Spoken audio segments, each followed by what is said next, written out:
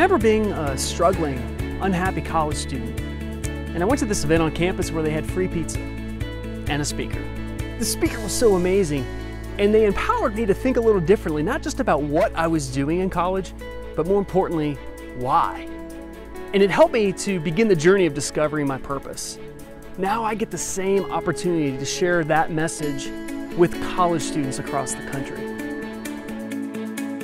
Hi, my name's Kevin Snyder. I design my keynote programs around 3 main objectives to create an experience. Number 1, we're gonna have some fun. Just a small town girl. This is how we do. Number 2, we're gonna learn some powerful leadership principles. Simple truths of leadership, things that we can immediately apply that will impact not just our life, but our leadership and the organizations that we're involved with. How many? Just one. Thank me later. All right.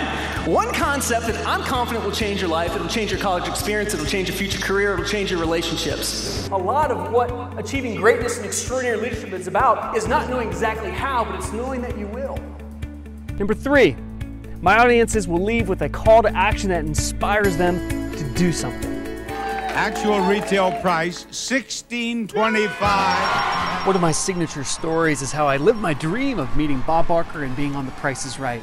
Because this story carries the universal message that you cannot live a dream unless you have one first. Kevin, my man. Every single person here has got a unique fingerprint, a unique genetic makeup, unique interests, hobbies, experiences.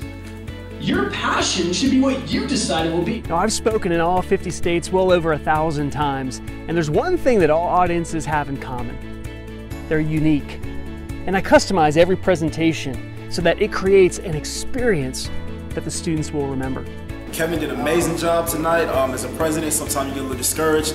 I needed to hear a lot of great things that he said tonight, a lot of positive energy. I'm ready to go back in the week. It's always a good thing when you have someone that you could use as a mentor, and I think that, as for me, Kevin will become one of my mentors.